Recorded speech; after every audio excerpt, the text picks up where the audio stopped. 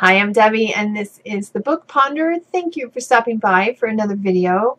Today I wanted to do something a little different for me, although I will admit that I have been heavily inspired by Mel over at Mel's Bookland, who has recently done a couple of videos on cookbooks.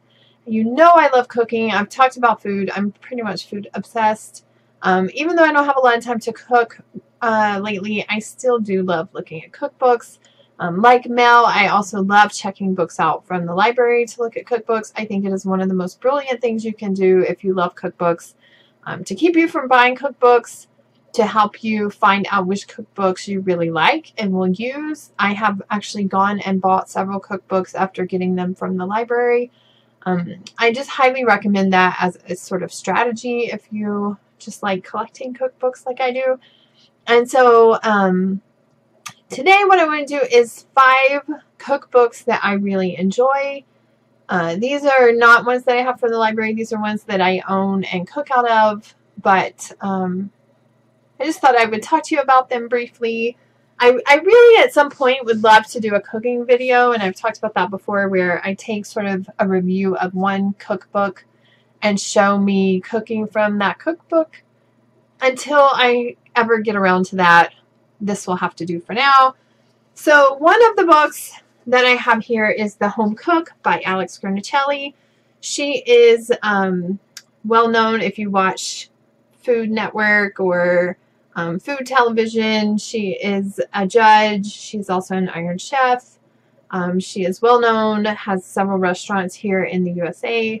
This is a really good cookbook. I am not normally one for sort of celebrity chef books, but this is just a down-home good cookbook. I tend to like cookbooks that are more home cooking style. Even though I love food when I eat out, I'm not going to cook it at home usually, so yeah.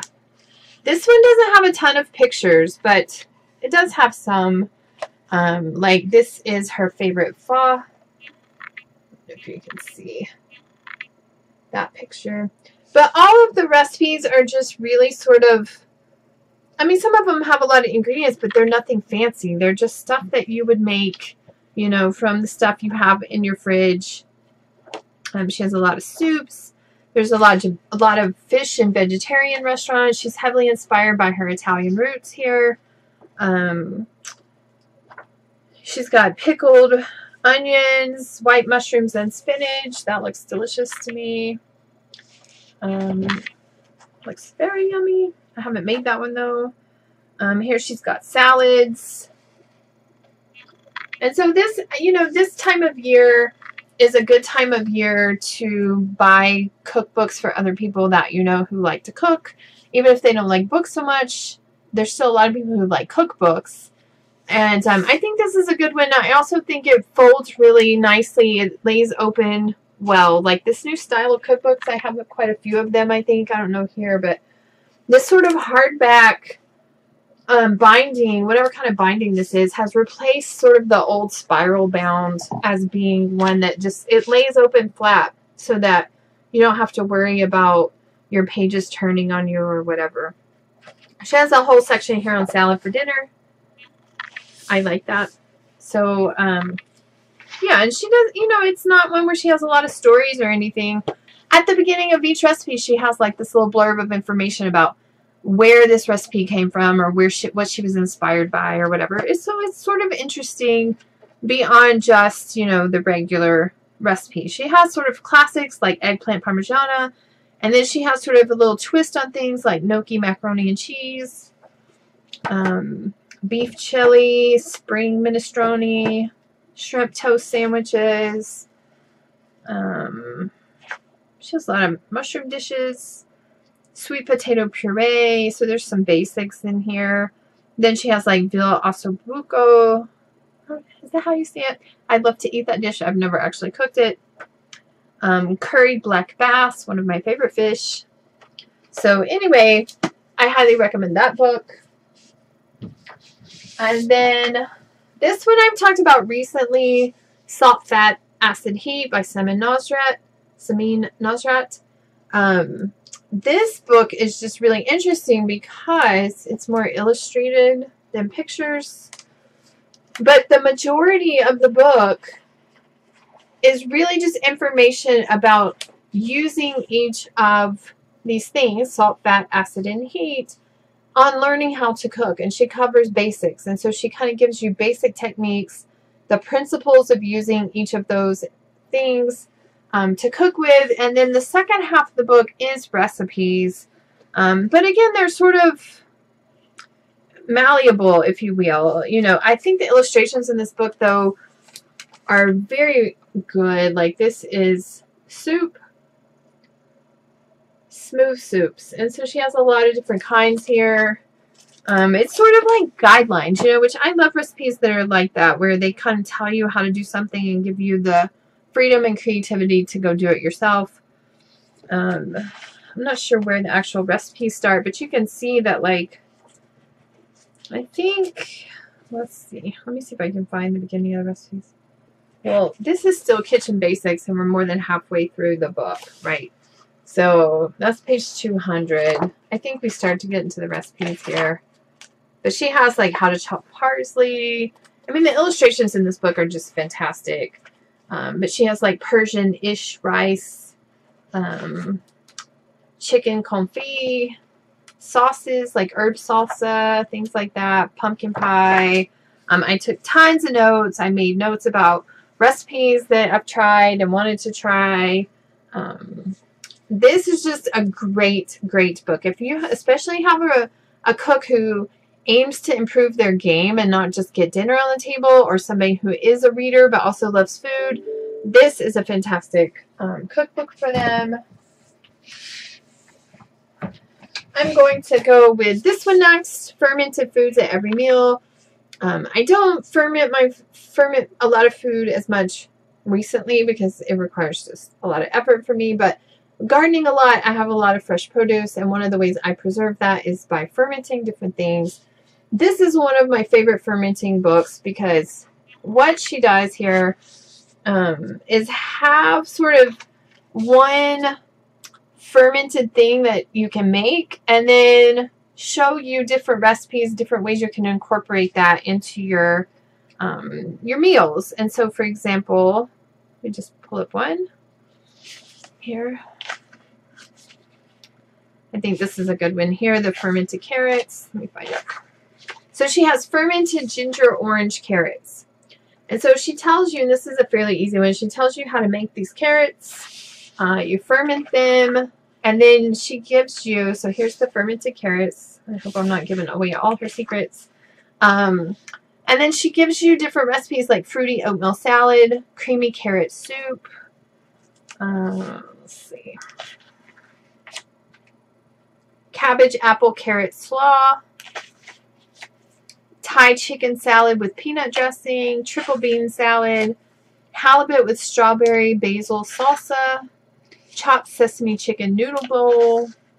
Apple carrot cooler, which is a drink. And raw carrot cake bars with maple frosting.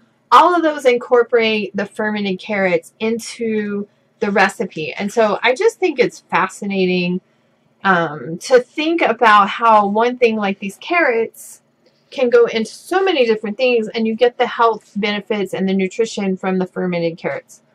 But she has lots of different things. She has fermented ketchup.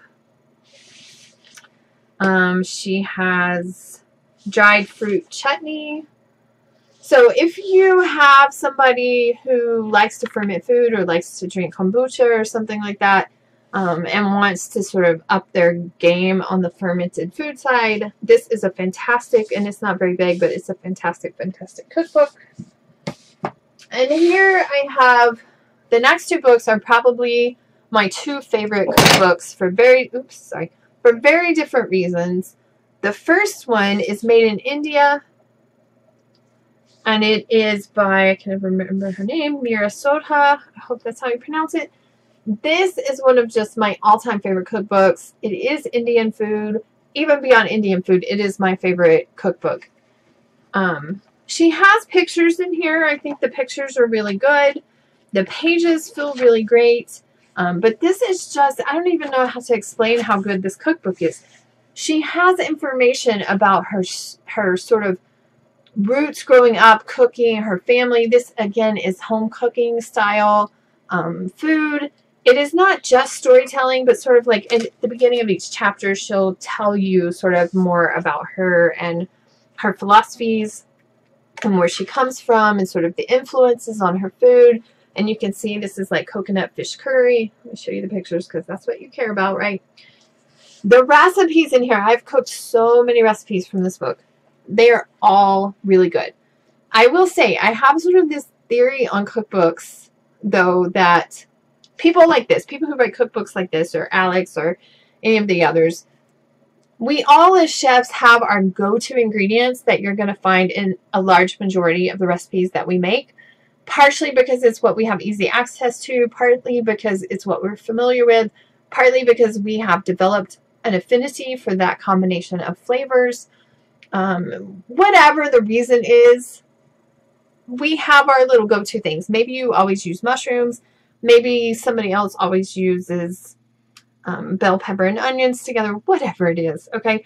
She, in this book, likes garlic, 1 green chili pepper, and lime, ginger. You know, they're in almost every single recipe. So I'll say, if those are not your go-to flavors, you know, maybe this book isn't for you. But her techniques in here are just fantastic. She has some basic stuff in the back about making naan, making mango lassi, making, what is the cheese? Paneer. I learned how to make paneer from her. Just fantastic, fantastic basic recipes. And then she also ups the game a little bit by showing you how to use some of those in different recipes. Everything I've tried here has been fantastic. I learned a lot about the ingredients in Indian food, how to purchase them, where to purchase them. I actually got brave enough to go to a local Indian market where I bought a lot of ingredients that were super cheap, come to find out. And I met interesting people there. Like, they have this produce section, and I just started talking to some of the older women there who were shopping about what different herbs were and things. So I thought it was a very fun experience when I was really into cooking from this book. I did it over like a couple of months. I just cooked like the majority of recipes in here. I really, really love this book. So if you have someone who loves Indian food, fantastic, fantastic book. And I also really like this. This is a hardback. And it has kind of a strange, like, old school book kind of feel. I don't know how to explain that to you, but that's what it is. And then I am not a baker, okay?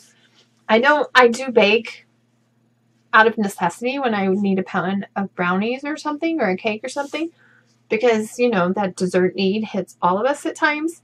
But I was doing this cookbook club thing where a different cookbook was picked every month. We cooked from the cookbook. That's how I found the Indian cookbook I just showed you. It's also how I found this next cookbook, which is a dessert book, and it's called Brave Tart, Iconic American Desserts.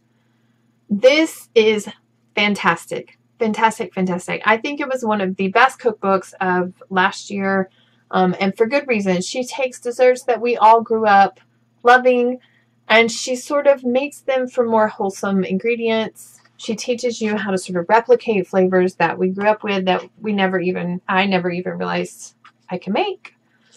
She has sort of basic things like pumpkin pie and whatever, but she has things like homemade pecan sandies, which I will say I made, and I wasn't as impressed with those. Her chocolate chip cookies were divine.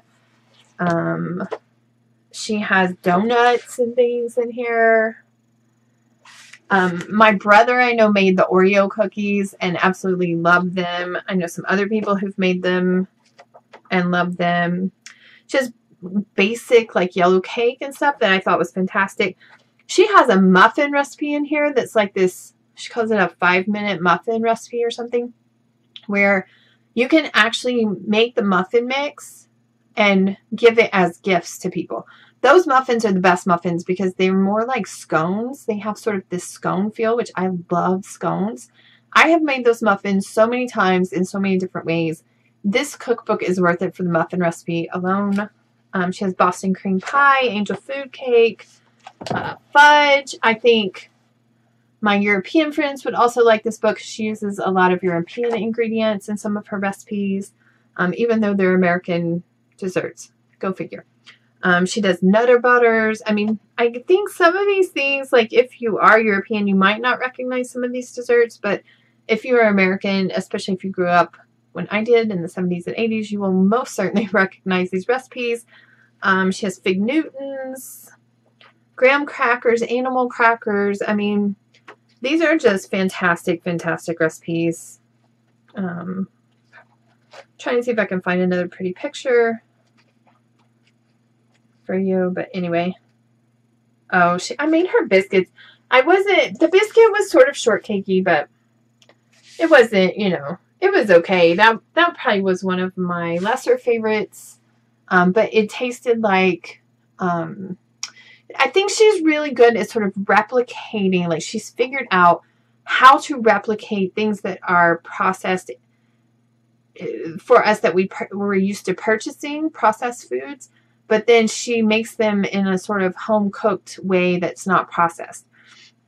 And the thing about it, though, is sometimes she's so good at replicating the taste of the processed food that it does taste processed. So, like, she has a biscuit recipe in here that tastes like canned biscuits to me. I don't like canned biscuits. I eat them when I'm absolutely desperate for a biscuit and too lazy to make them. But, you know, canned biscuits just aren't my favorite flavor profile. Her biscuits taste like canned biscuits, which seemed like a total waste to me to make biscuits to taste like canned biscuits. But anyway, I'm diverting. So she has fudge. I have not tried her fudge. But this is another fantastic book. If you know somebody who did not get this last year, but they love desserts, even if they're not used to cooking desserts, I think her recipes are easy to follow. Most of them are super easy to make, at least the ones I made. Some of them do require a little bit different ingredients, or like these Oreos on the cover. I think, I think you're supposed to use some kind of embossed rolling pin. I know the group I was in, other people just sort of made designs themselves without buying one. That worked too. So, you know, fantastic, fantastic cookbook. So those are my recommendations. And if you have a favorite cookbook, let me know what it is. I'm always on the hunt for a new favorite. And I will talk to you again soon. Bye-bye.